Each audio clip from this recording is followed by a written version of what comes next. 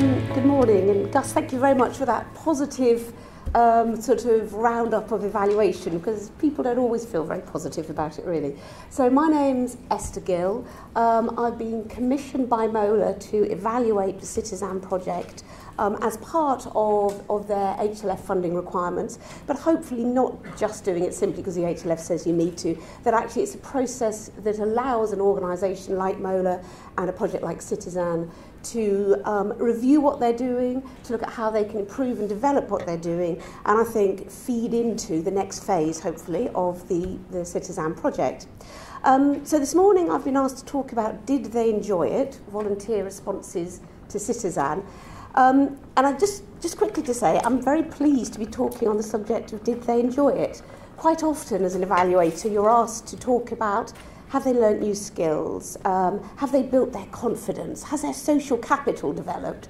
Well, actually none of that happens unless somebody has a good time. And the root of it is enjoyment. You don't come back to something unless you get some pleasure, some enjoyment out of it.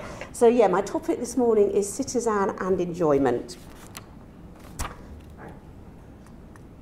And I thought I'd start with just kind of reminding ourselves about why I'm talking about volunteering. You know, this is an archaeology project. We've heard some fascinating talks, both yesterday and today, about the archaeology. But why am I here talking about volunteers and volunteering? Well, this quote here comes from the application to the Heritage Lottery Fund. What will your project do? CITiZAN will create an infrastructure and network of volunteers with a skills commitment and a modus operandi to record, monitor and promote the significant, fragile and threatened archaeological sites around England's coast and on the foreshores of our tidal estuaries. So right from the start, CITiZAN has been about archaeology, coastal and tidal archaeology, and about volunteering. It's an archaeology project, but it's also a volunteering project. And actually, as we report back to the HLF, we have to be reporting on both of those areas. CITiZAN doesn't work without a developing team of engaged, active, enthusiastic volunteers. And we heard from 3 amazing volunteers this morning, and I think their presentations just in a way summed up about when CITiZAN is really working well and when the project is doing what it was kind of set up to do. So that's why I'm talking about people, that's why I'm talking about volunteers. And who are these volunteers? I asked Stephanie a few weeks back just to whether there was a standard definition of who a volunteer was with CITiZAN and what the numbers were. She took a while to come back to me and said she'd gone down a rabbit hole here, because actually the more you try and unpick this, who is a CITiZAN volunteer? CITiZAN engages with thousands of people and has engaged with thousands of people across those 3 years. So, I mean, slightly differing figures from yours, I think, Stephanie, but basically, I reckon there's around 9,000 plus people who've engaged with CITiZAN through the wide variety of talks, events, conferences, presentations, dog walks, young archaeological club events, talks and workshops with guides and brownies. You know, you name it, CITiZAN has done it to talk about the work and really expand that knowledge around coastal and intertidal archaeology. They've also got their app, and there are now 1,900 registered users of the app. Are those people all volunteers? I think, and I think the definition that we're working with is that the volunteers are a subset of all of what I call those potential volunteers. They're people who've attended the training events.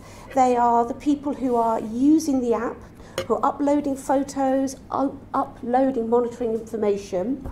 Some of those people who've attended a training event may have attended one training event and may not so far have done much more.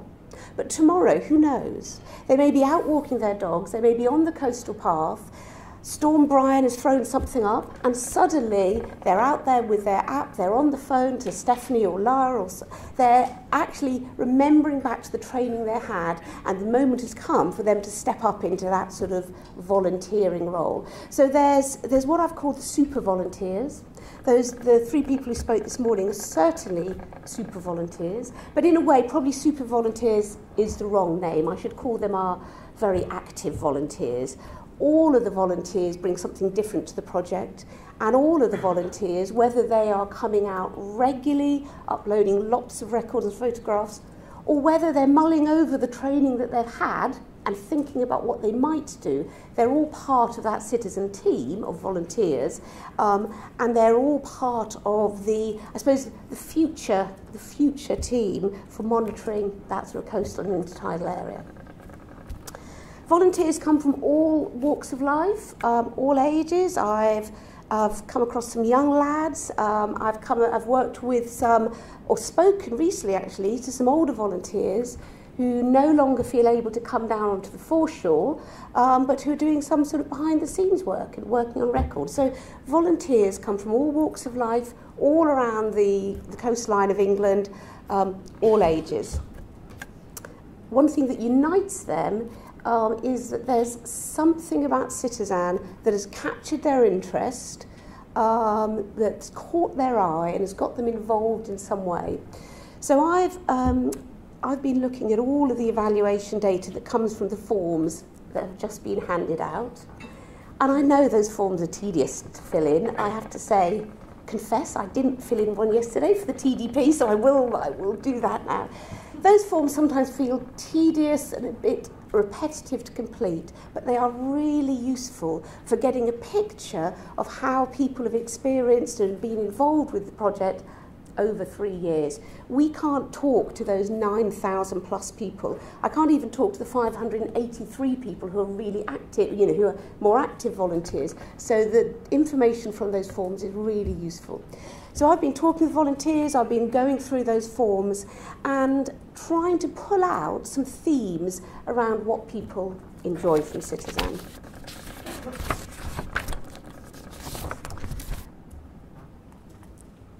So the first theme I've pulled out is that it is social and active volunteering. You rarely go out on a CITiZAN project and it's just you. You meet other people who have similar interests to yourselves, maybe from a similar area.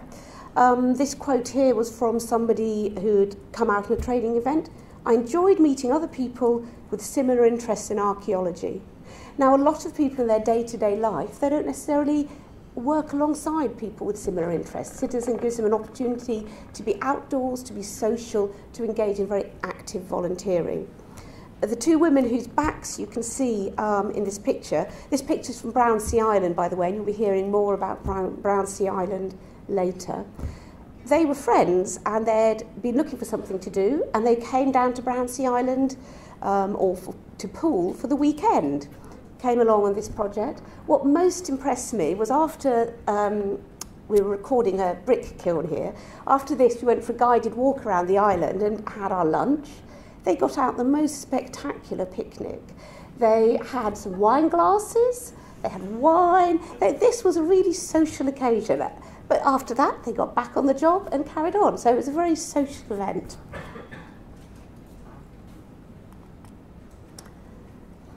My second theme that I've pulled out is that this is volunteering, that it's not only on the doorstep, but it is about your doorstep. For some people, where they are lucky enough to have a sort of CITiZAN site very close to them, volunteering is on their doorstep. And somebody used that phrase to me this morning.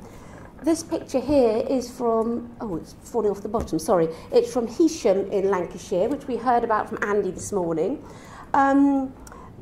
I went up to Heysham in 2015, so one of the first times that CITiZAN was going out on that site. And then Andy was talking about work that was happening in 2016 and 2017. what I was really struck by with the people I met in Heysham was that they were people with a lot of local expertise about the church, about the rectory woods that we walked through, about the cliff tops and St Patrick's Chapel that again you saw some pictures of earlier. And that was local expertise built up over years of working in that area, researching that area. And I feel for volunteering, is for people who are able to volunteer on their doorstep to learn more about an area that maybe they already know a lot about the history of the church, but CITiZAN comes along and offers them the opportunity to learn a lot more about other areas of the history of that area. So it's a bit like a kind of 360-degree analysis and now sort of adding in the archaeology. So the fact that for some people in some areas, CITiZAN is on their doorstep it's a huge benefit, it's a huge motivator to becoming involved, and it's where I would say CITiZAN works best. Mersey Island is another one where that's happened, and I think it's something that will be in a new model with CITiZAN 2 or HLF 3, if that's successful, the greater focus on specific areas and building local discovery programs will enable more of this to happen.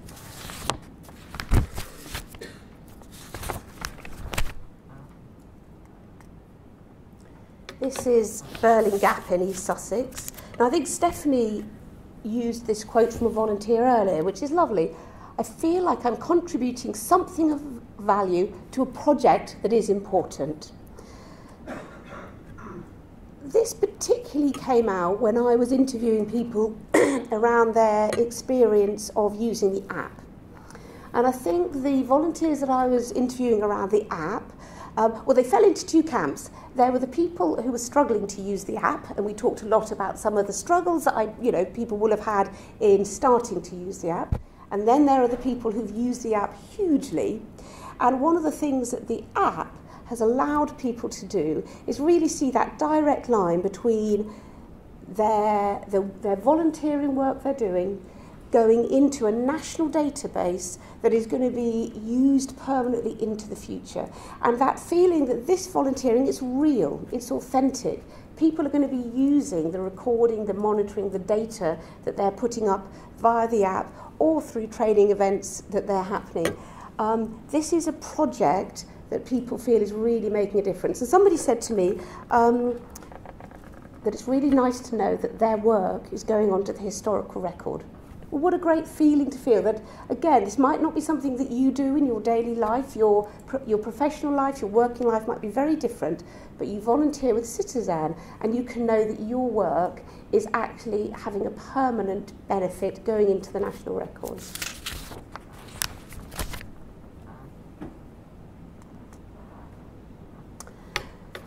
Now, a small subset of the volunteers I've spoken to are people who are either coming back into archaeology after a break and see CITiZAN as a way of building up their skills again, building up their confidence and potentially going back into a professional career, or people who are starting out. So this young man here, Theo, I met Theo up in Hull this year. Theo's doing, I think it must be the last cohort doing an archaeology A-level and is looking to do archaeology at university. For Theo, the great thing about CITiZAN is that he can come along, this was a one-day workshop, come along for a one-day workshop, he got his skills passport, he can start to complete parts of that. He may or may not come again, but for him it was an opportunity, it was a low-risk opportunity to build some skills up through a project. He didn't have to commit to 2 weeks solid digging, he could come along on one day, and this particular workshop was specifically aimed at people within his age range. Because having said that CITiZAN does attract people across the broad spectrum, it's still fair to say that a lot of people are my age and above. If you're an 18-year-old, it might be quite nice to come along to a project where you feel there's going to be maybe other young people involved. Yes, and the quote up here, it's really good to get back into archaeology again, was somebody who had been doing more archaeology, who had lost some of their confidence in that, and this is a way of rebuilding their skills and using CITiZAN as a vehicle for that. And then, of course, discovery. finding treasure, the excitement of finding something new, whether that's a tangible object, whether that is a piece of information that links different sites, whether that is simply seeing something that hasn't been seen by other people for hundreds of years. Professional archaeologists, you may experience this in your daily lives. There may be sometimes some sniffiness around the discovery side, but goodness, if you're a volunteer and you get to discover something, that's just bloody brilliant. The quote here, sadly I don't have a picture to go with this. The quote was, "The thing I enjoyed most was finding the crazy bottle." Well, I'll allow you to imagine what that crazy bottle might be. But for that volunteer, on their day out with CITiZAN, they found a crazy bottle. That's something they're going to remember, and hopefully they've got a photo of the crazy bottle. The photo I have got is from Mersey Island in Essex. I've been told I've only got 5 minutes left. Okay. Yes, so this photograph is from Mersey Island in Essex. This is a piece of the pottery that Lawrence was talking about earlier. It might possibly be the piece that you had a photograph of, Lawrence. I'm not sure. It's not, okay. Yes, this in my mind is Claudia's pot. Now, Claudia came along with her partner. Her partner is a mudlark. I don't think she had done a huge amount of archaeology before this, but the great thing was that she found it. The great thing for me was that I found some stuff too. It just didn't look quite as nice as this, so I thought I'd put her photograph in. Yeah, you can't beat going out, volunteering, and finding treasure, whatever that treasure may be. Underpinning all of this is what I call the CITiZAN ethos.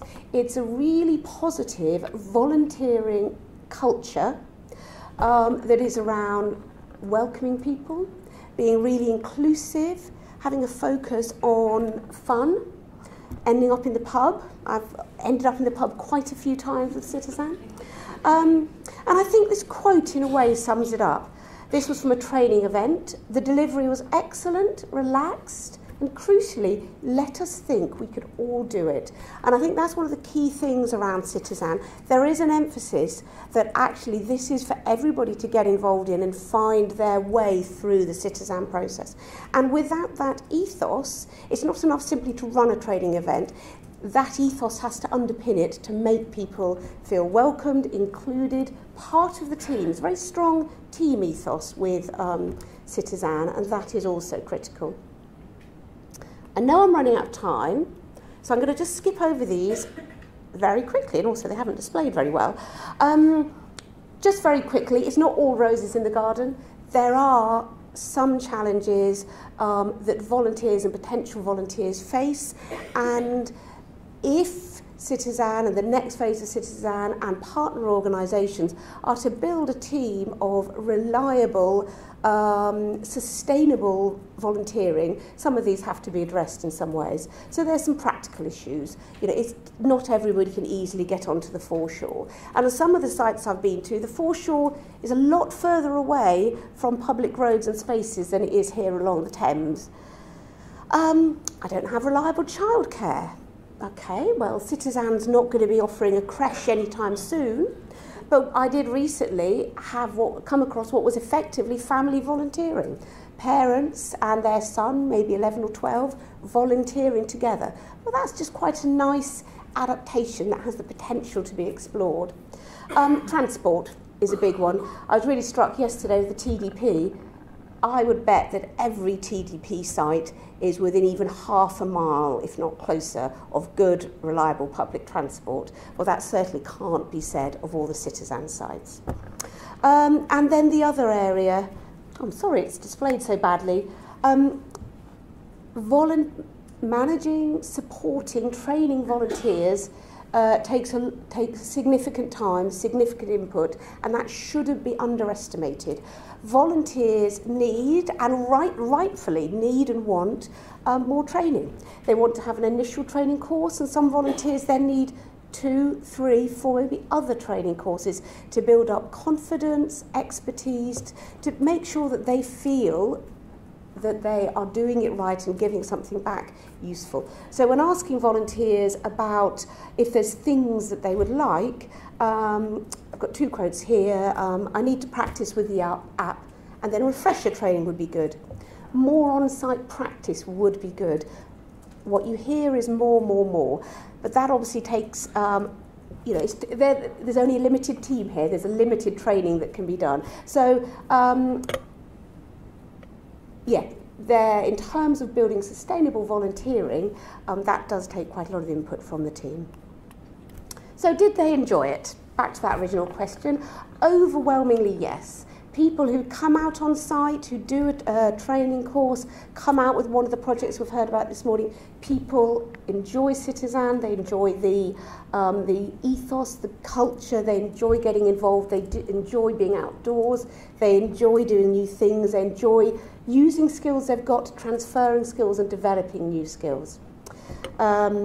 As I said, there are things that can be developed in the second stage of CITiZAN that will just help to embed that and also support more people going along that continuum from an initial outreach event to maybe a second outreach event to doing a training event to uploading the app to begin to put photos on the app and becoming one of those sort of super volunteers that we heard about this morning. So thank you very much for listening. Anybody in the audience who wants to come and talk to me the rest of today, I'm here all day, very interested to hear about people's experiences and people's thoughts about CITiZAN as a project. Thank you.